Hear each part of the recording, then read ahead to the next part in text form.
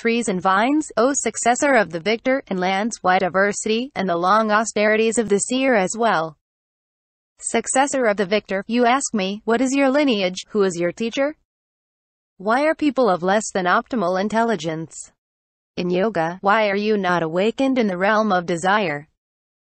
You ask me, why then is the aim found in the midst of the highest heavens? How does worldly super-knowledge come about, and mendicancy? You ask me about created Buddhas based on development, and how Buddhas of true knowledge in communities come to be. You ask, successor of the victor, about unworldly lands resembling lutes, drums and flowers, and 7 of the stages is mind. These and a good many other questions you ask me, son. Addressing each one, I will utter conclusive instruction, with illustrations, without the ills of opinion. Listen to me intently. I will make reference to the topics. Listen to me, son. There are 108 topics as expounded by Buddhists. Quote, then Mahamati, the great Bodhisattva, said this to the Blessed One. What are the 108 topics, Blessed One? Quote, the Blessed One said, the topic of origination, the topic of non-origination, the topic of permanence, the topic of impermanence, the topic of description, the topic of having no description, the topic of continuity and difference, the topic of having no continuity or difference, the topic of momentariness, the topic of non-momentariness, the topic of inherent nature, the topic of having no inherent nature, the topic of emptiness, the topic of non-emptiness, the topic of annihilation, the topic of non-annihilation, the topic of thought, the topic of no thought, the topic of the center, the topic of the uncentered, the topic of permanence, the topic of impermanence, the topic of certainty, the topic of uncertainty, the topic of reason, the topic of unreason, the topic of affliction, the topic of non-affliction, the topic of craving, the topic of non-craving, the topic of expedience, the topic of inexpediency, the topic of skillfulness, the topic of unskillfulness,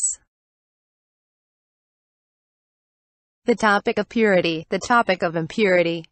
the topic of suitability, the topic of unsuitability, the topic of exemplification, the topic of having no exemplification, the topic of students, the topic of non-students, the topic of teachers, the topic of non-teachers, the topic of lineages, the topic of having no lineage, the topic of 3 vehicles, the topic of there being no 3 vehicles, the topic of the imageless, the topic of what is not imageless, the topic of undertaking vows, the topic of not undertaking vows, the topic of 3 spheres, the topic of there being no 3 spheres, the topic of signs, the topic of the signless, the topic of notions of being and non-being, the topic of having no notions of being and non-being, the topic of both, the topic of neither, the topic of spontaneous first-hand ultimate knowledge, the topic of knowledge that is not spontaneous, first-hand, or ultimate, the topic of the bliss of having seen truth, the topic of bliss without having seen the truth, the topic of fields, the topic of what is not a field, the topic of particles, the topic of what is not particulate,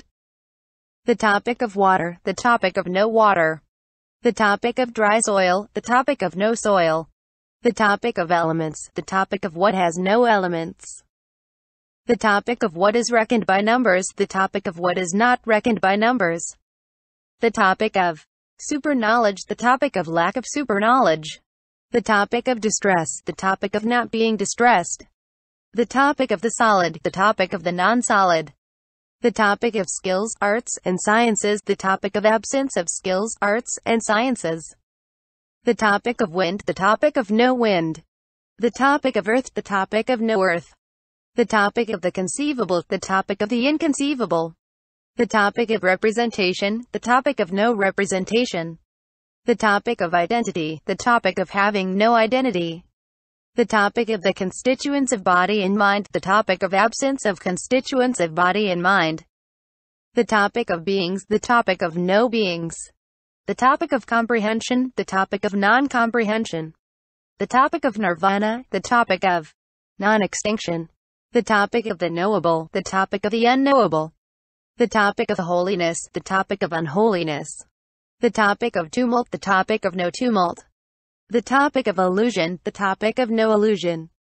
the topic of dreams, the topic of no dreaming, the topic of mirage, the topic of no mirage, the topic of reflection, the topic of no reflection, the topic of a sphere, the topic of no sphere, the topic of angels, the topic of no angels, the topic of deities, the topic of no deities, the topic of food and drink, the topic of no food and drink, the topic of sexual intercourse, the topic of no sexual intercourse, the topic of the seen, the topic of the unseen, the topic of the transcendent, the topic of the non-transcendent, the topic of morality, the topic of immorality, the topic of moon, sun, and stars, the topic of no moon, sun, or stars, the topic of truth, the topic of untruth, the topic of result, the topic of no result, the topic of annihilation, the topic of non-annihilation, the topic of rising from annihilation, the topic of not rising from annihilation, the topic of healing, the topic of no healing, the topic of characteristics, the topic of no characteristics, the topic of components, the topic of no components, the topic of arts and sciences, the topic of having no arts or sciences, the topic of meditation, the topic of no meditation, the topic of confusion, the topic of no confusion, the topic of the perceptible, the topic of the imperceptible, the topic of what is to be preserved, the topic of what is not to be preserved, the topic of lineage, the topic of no lineage, the topic of sages, the topic of non-sages, the topic of sovereignty, the topic of non-sovereignty, the topic of grasping, the topic of non-grasping, the topic of treasure, the topic of non-treasure, the topic of explanation, the topic of non-explanation, the topic of the incorrigible, the topic of the non-incorrigible, the topic of female, male, and neuter, the topic of not female, male or neuter, the topic of flavor, the topic of no flavor, the topic of performance, the topic of non-performance, the topic of the body, the topic of no body, the topic of thought, the topic of no thought, the topic of movement, the topic of no movement, the topic of faculties, the topic of no faculties, the topic of the constructed, the topic of the uncreated, the topic of cause and effect, the topic of no cause and effect, the topic of the lower, the topic of the highest, the topic of order, the topic of no order, the topic of tree, bush, and creeper cover, the topic of no tree, bush, and creeper cover, the topic of variety, the topic of non-variety, the topic of dissent of teaching, the topic of no dissent of teaching, the topic of morality, the topic of immorality, the topic of mendicants, the topic of non-mendicants, the topic of empowerment, the topic of no empowerment, the topic of the indestructible, the topic of the non-indestructible. These, Mahamati, are the 108 topics expounded by past Buddhas. Quote, then Mahamati, the great Bodhisattva, went on to say to the Blessed One, how many kinds of origination, abiding, and extinction of the consciousnesses are there? Quote, the Blessed One said, there are two parts of origination, abiding, and extinction of the consciousnesses, which logicians, however, do not realize. There is the extinction of continuity and the extinction of distinctive marks. The origination of consciousness is twofold, the origination of continuity and the origination of distinctive marks. Abiding is twofold, abiding of continuity and abiding of distinctive marks. Consciousness is threefold. Characterized by emergence, characterized by action, and characterized by production. There are two divisions of consciousness, Mahamati, which is described in brief as eightfold. Perceptive consciousness and consciousness particularizing things. As a mirror reflects form, Mahamati, so will perceptive consciousness and form. This perceptive consciousness and consciousness particularizing things are an indivisible pair, causing each other. Therein, perceptive consciousness, Mahamati, is the cause of development of inconceivable impressions. And consciousness particularizing things, Mahamati, is the cause of notions of objects, and the cause of impressions of conceptual elaboration since beginningless time. Therein the extinction of consciousness in all sense organs. Mahamati, namely the extinction of the receptacle consciousness's variety of impressions of unreal imaginations, is extinction of defining characteristics. As for extinction of continuity, Mahamati, and where it comes from, where from means based on which and depending on what the basis is, there is the faulty impressions made by conceptual elaboration since beginningless time. What it depends on is imaginings regarding the objects of consciousness of what is perceptible to one's own mind. It is like a lump of clay compared to particles of clay. They are neither different nor not different. So is gold compared to ornaments. If the lump of clay were different from particles of clay, it would not be composed by them. But it is composed by those particles of clay, so it is not other. Yet if it were not different, there would be no distinguishing the lump and the particles of clay. In the same way, Mahamati, if the consciousnesses of perception were other than the natural state of the receptacle consciousness, they would not be grounded in the receptacle consciousness. Then the extinction of consciousnesses of perception which are no different would be the extinction of the receptacle consciousness, but the extinction of its natural state does not happen. So, Mahamati, there is no extinction of the natural state of the consciousnesses, but rather extinction of compulsive activity. With the extinguishing of the natural state, moreover, the receptacle consciousness would be extinct. And with the extinction of the receptacle consciousness, this doctrine would be no different from dogmatic nihilism. This dogmatic doctrine, Mahamati, is that the cessation of continuity of consciousness come about through the cessation of apprehension of objects. From the cessation of continuity of consciousness there would be termination of the continuity of beginningless time. And dogmatists describe the origination of continuity as for a reason. They do not describe origination as from the combination of I-consciousness, form, and light, but for another reason. And the reason, Mahamati, is beliefs in an originator, a soul, a god, time, or atoms. Furthermore, Mahamati, the nature of things is sevenfold. The nature of combination, the nature of becoming, the nature of characteristics, the nature of elements, the nature of causes, the nature of conditions, and the nature of completion. Ultimate meaning is also sevenfold. The scope of mind,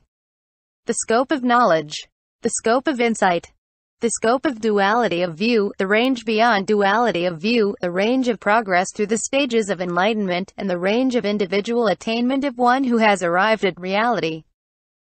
This, Mahamati, is the heart of the ultimate meaning of the nature of things. According to the realized ones, were these correctly and completely enlightened ones of past, future, and present, with which the realized ones determine mundane and transcendental laws in individual and general terms with the wise eye of insight. And they determine them in a manner that is not like the wrong views of dogmatic doctrines. And how do the commonalities of wrong views of dogmatic doctrines come about? Due to failure to recognize views of constructions of subjective mental objects of the consciousnesses. Because of not realizing they are only objects of subjective thought, ignorant ordinary people become dualists in their views of the ultimate meaning of the nature of being and non-being. I will also tell you about extinction of the three miseries produced by imagination, cessation of the active conditions of ignorant craving, observing illusory objects as subjective mental percepts. Any ascetics or Brahmins, Mahamati, who expect to find a substance not previously existing whose manifestation results from a supposed cause, abiding in time, and in conditions the origination and abiding of the clusters, elements, and media, as whatever comes into being passes away, they become nihilists denying continuity, activity, becoming and decay, the path of nirvana, the fruit of works, and truth. Why? Because of not having this primary vision of the ungraspable by direct perception. Just as potsherds don't function as a pot, and burnt seed doesn't sprout, whatever existences of the clusters, media, and elements have passed away, or passing away, and will pass away, have no uninterrupted flow, being based on vision of imagination of objects of subjective thought. Furthermore, Mahamati, if the supposed origination of consciousnesses took place through the combination of activities of three conditions, then even unreal turtle hair and oil from sand would occur. This implies abandonment of the original proposition and destruction of certainty, and reality and unreality are spoken of as if performance, action, and instrumentality were meaningless. The explanation by conjunction of activity of three combined conditions occurs to them as self-evident cause and effect. By traditional precepts of reasoning on the ground of thought, they will declare the existence of unreal appearance of the reality of past, future, and present because of their pernicious habits of subjective views. Thus immature people, bitten by false views with unstable minds, will say of what is deduced by ignorance that it is all established. Other ascetics are priests who,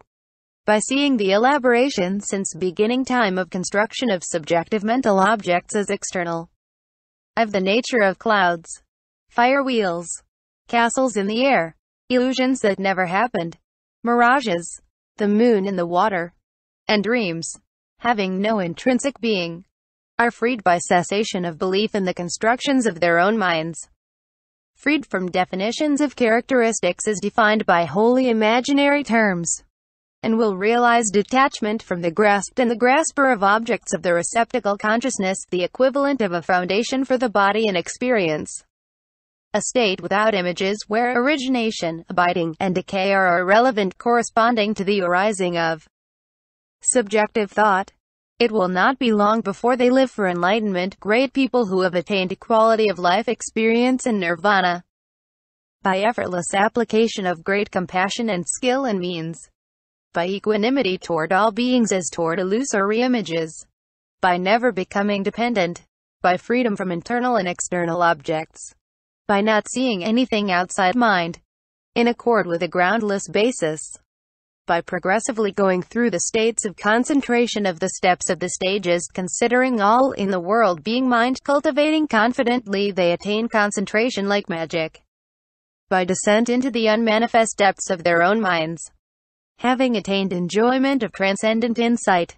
detached from origination, activity, and effort. Those bodhisattvas will attain a body of realization with a body of lightning-like concentration as an emanation of reality adorned with powers, super-knowledges, masteries, pity, compassion, and expedience, visiting the holy sites in all Buddha lands, detached from thought, intellect, and cognition, with their minds independent from that, by attainment conforming to the body of those who arrive at reality. Great people living for enlightenment, in accord with mind alone, shall become detached from conceptual elaboration of the clusters, elements, sense media, thought causes, conditions, activity, effort, origin, abiding, and decay, seeing the three realms of existence as caused by the impressions of mistaken ideas elaborated since beginningless time, by mindfulness of the non-origination of the imageless stage of Buddhahood, having attained the ultimate truth firsthand, the master of one's own mind, having attained effortless practice, like a jewel of all colors, maintains certainty in the orderly combination of the steps of the stages by means of subtle created forms entering the minds of beings through understanding mind alone. Thus, Mahamati is a great bodhisattva to become skilled in achieving his own purpose. Quote, Mahamati then said, "Please tell me the developed cycle of teaching describing the essence of mind, intellect, cognitive consciousness, and the five elements, followed by the enlightened and those living for enlightenment, detached from the sphere of subjective mental objects, refuting all appearances of reality connected with what can be verbalized, the heart of the instruction of all Buddhas, beginning with the bodhisattvas abiding on Malaya,